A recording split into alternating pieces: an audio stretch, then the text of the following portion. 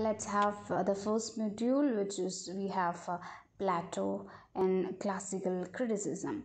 So I stopped the introduction of literary theory and criticism with a quote by Thomas de Quincey. There he says, "All that is literature seeks to communicate power, and all that is not literature seeks to communicate knowledge." So we shall study the literature as power and its evaluation. So, literature of power is referred as creative writing, and literature of evaluation as creative writing is referred as criticism. So, the critical inquiry had begun almost in the 4th century BC in Greece, and we know the name Plato. Okay, the great disciple of Socrates was the first critic who examined poetry as a part of his moral philosophy. And Plato was basically a moral philosopher and not a literary critic. Plato's critical observations on poetry lie scattered in his critical treatise, first one, the Ion, the Symposium, the Republic, the Laws. In the Ion, he advocated poetry as a genuine piece of imaginative literature, but in the Republic, which is a treatise on his concepts of ideal state, he rejected poetry on moral and philosophic ground. Okay, so Plato is a disciple of Socrates. When he started his career, literature declined and philosophy and oratory were on demand. So Plato discussed much of philosophy and less of literature and its value in society.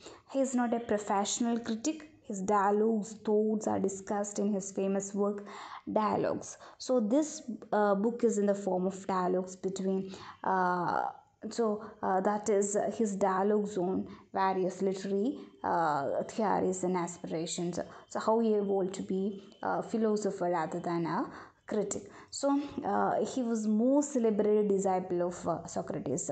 So by his time, the glory of Athenian art and literature illustrated in the works of artists like Phidias and Polyglotus, writers like Achilles, Sophocles, Euripides, Aristophanes was on the wane.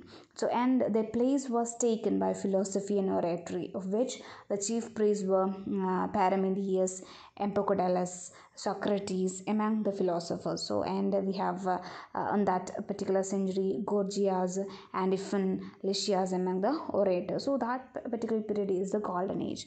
So confronted with a decline in national character, the standards of social and public life, the philosophers in particular discussed a great variety of matters of concern to the citizen and the state, and applying the test of reason to it. Socrates heads them by all his dispassionate quest of truth, which often challenged many an established belief and convention. Among these general inquiry, the value of literature to society and its nature and function also came in the due share of consideration. And we have Plato here. So there is a theory of forms in his view of form. He expounded systematically in his work like Phaedo and his another work Republic. So it's the familiar world of objects which surround us and which we apprehend by our senses, not independent and self-sufficient. That's what he says. It is not a real world because it's depend upon another world. There is a really real world which is existing, the realm of pure forms or ideas which can be apprehended only by reason, not by our bodily sense perception. We cannot see it, but we can feel it by our sense. So there is ideality and reality, ideal and real. So Plato says that it's a connection between that two realm, that is the ideal realm and that is the real realm. So that the qualities of any object in the physical world are derived from the Plato's views of literature or art. Literature is art like painting and sculpture. Art according to Plato is an idea. So ideas are ultimate reality. Things are made as ideas before they take a form or shape. So a tree is an imitation of an image or an idea. So tree is a copy. That's what Plato think. And art reproduces this first copy, so it is twice removed from reality. So the thing is the idea first, then the reality is an imitation of an image of an idea. So there we have the tree, and tree is a copy. And if an artist who draws that tree in a painting, that is the first copy, that is the twice removed from reality. The things are imperfect copies and art is more imperfect. That is what Plato's views of art. So art takes men far away from reality, and this is dangerous. So that is Plato's view of art. And there is again he has his views on poetry. Plato attacks poetry and poets for the following reason. And again he says what he says about art: it is twice removed from reality and it makes man believe in the imperfection. Okay, the poet writes a poem not because he thought for a long time. And again on poetry, the poet writes a poem not because he thought for a long time, but because he is inspired suddenly. So this suddenness cannot be truthful, he says like that. Poetry contains a profound truth, but poetry fails in the test of reason. It cannot take the place philosophy, and it cannot make a better citizens. That's what Plato's thinking. So poetry affects the emotion and not the reason. Okay, so it's only emotion, not the logic. Appeals to the heart, not to the intellect, not to the brain. So emotions are temporary and they cannot be safeguards to man. That is what again Plato's thinking. So poetry is a non-moral in character. So it treats both virtue and vice alike. It does not teach moral to the readers. It corrupts human beings. So again, that is what the entire views of poetry made by Plato. So function of poetry is not just to offer pleasure, it should teach some morals. So that should be the function of poetry according to Plato. It should contribute to the knowledge. A poet should also be good teacher. So okay, again all kinds of literature he has a kind of a comment. So lastly on drama according to Plato is a branch of poetry. So it's different from poetry in the following ways according to him. Drama is to be staged. It approval and disapproval depends upon the audience. To convince the audience, dramatists use some cheap technique. Okay, that is what his main problem. So cheap techniques like quarrels, lamentation, thunder, sound of animals. So all these techniques are shame in our normal life. So such play should be censored. Is that what Plato says? So audience while watching characters who are cowards, knaves and criminals tended to become one such character. Okay, they lose their individuality. Such characters must not be there in a play. Only good characters should have a role in a play. So a play should have only good characters is what another comment by Plato. So Plato is against the pleasure a tragedy and comedy gives. Okay, a tragedy offers a pleasure to the audience. Human beings are full of feelings like anger, fear, grief. When they are in excess, there is a pleasure. Okay, in comedy people laugh when a coward like a brave man, or when a criminal acts like a honest man. Okay, all these characters are not to be laughed at, but they should be pitied is what Plato says. A comic character must be lovable. And he lived in an age of oratory, so he gives rules for the spoken language which could be applied for the written word. Okay, he gave more importance to the speaker must be thorough in knowledge. He must be sure of what he has to say. It must impress the hearer. Next, speaker must be naturally gifted and he must be constantly in practice, and his speech must follow a natural sequence. And finally, speaker must know the psychology of his audience. Okay, altogether Plato condemned poets. He distinguished poetry with life. He is highly moralistic and he believes in an art for life's sake.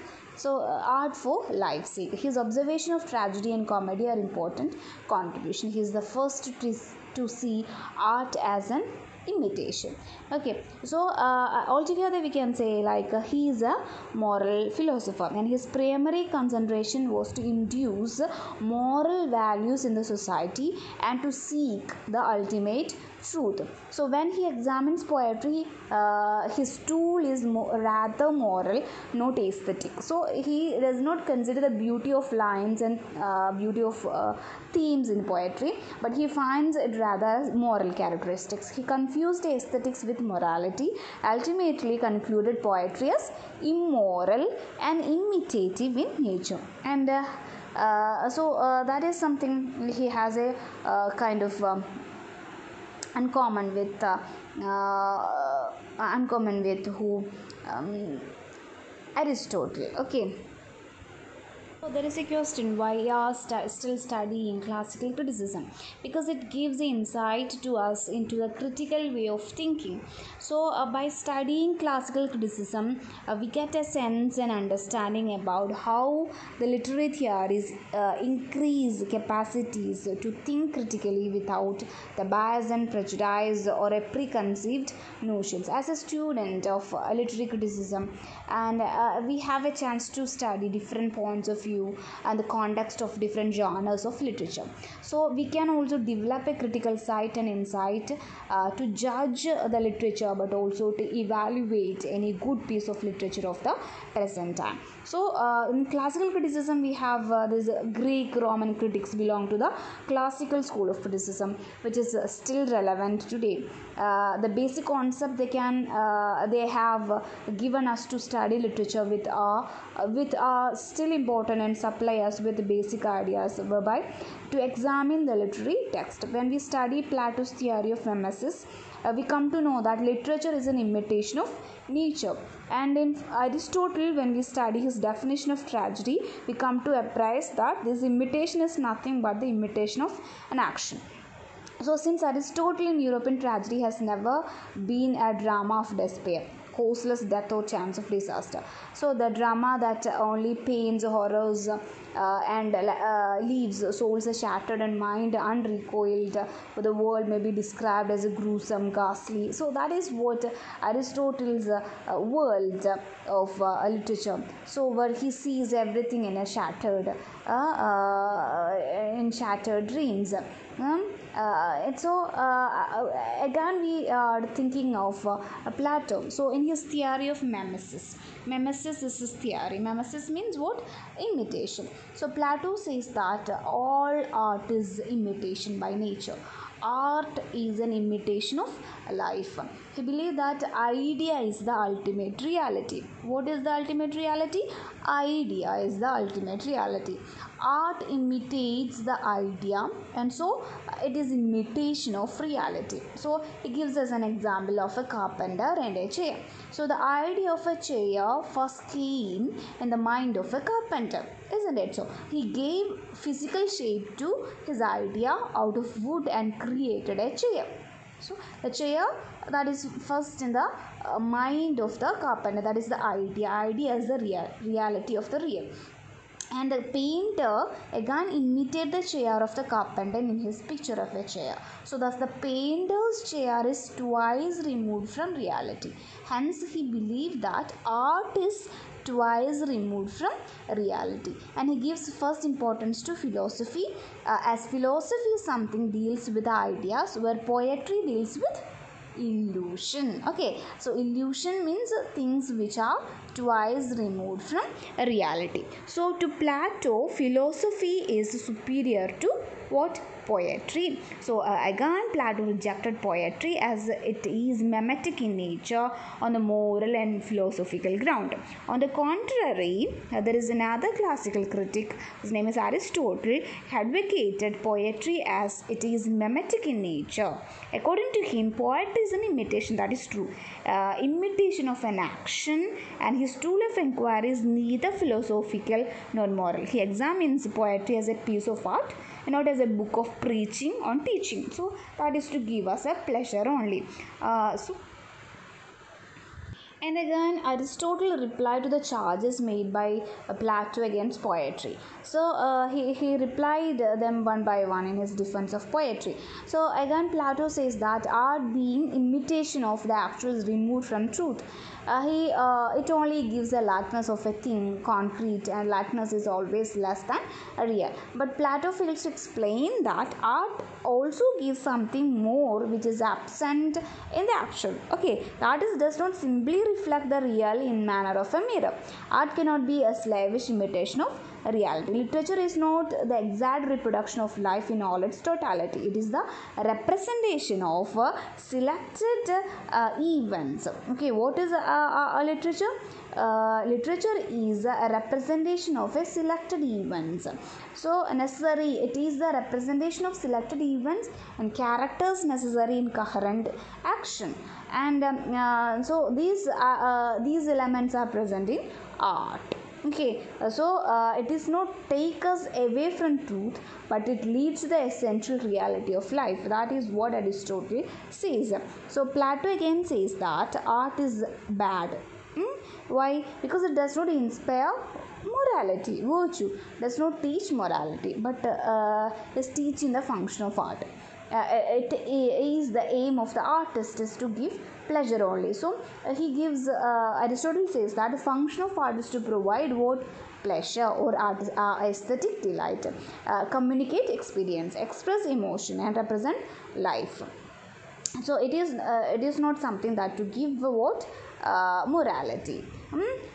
Plato judges poetry now from the educational standpoint, so from the philosophical one, from the ethical one, but he does not care to consider it from its own unique standpoint. Okay, that is what again another thing about Plato and Aristotle have a difference in opinion towards all these things of Plato and Aristotle. So again, when we think about Plato and Aristotle, Aristotle altogether agrees with Plato in calling the poet an imitator and creative art imitation. He imitates one of the three objects, things as they are, as they were, things as they are said, thought to be. And he imitates what is past, present, what is commonly believed, and what is ideal. And Aristotle believes that there is a natural pleasure in imitation.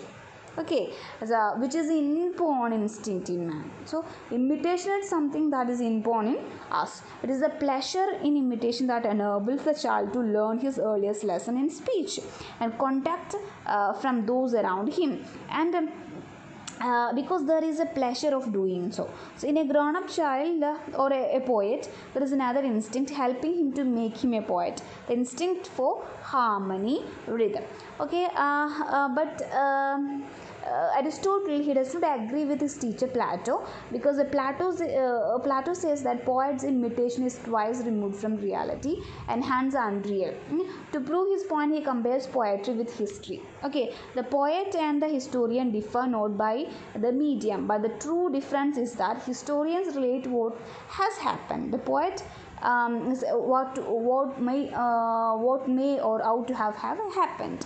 So that is the ideal. So poetry is therefore more philosophical, okay, than history, and the higher thing than history, because the history expresses the particular, while poetry tends to express universal. Therefore the picture of poetry pleases all and all to all time. So Aristotle does not agree with Plato in the function of poetry making people weaker, emotional, sentimental. For him, catharsis is ennobling and is humbles human being. So we shall see this catharsis in his Aristotle's views of tragedy. So far as the moral nature of poetry is concerned, Aristotle believes that the end of poetry is to please. Okay, whereas Plato thinks that the end of poetry is morality. Okay, however, teaching may be the byproduct only. According to Aristotle, such pleasing is superior to the other pleasures because it teaches civic morality. So all good literature, according to Aristotle, gives what? Pleasure, which is not divorced from a moral lesson.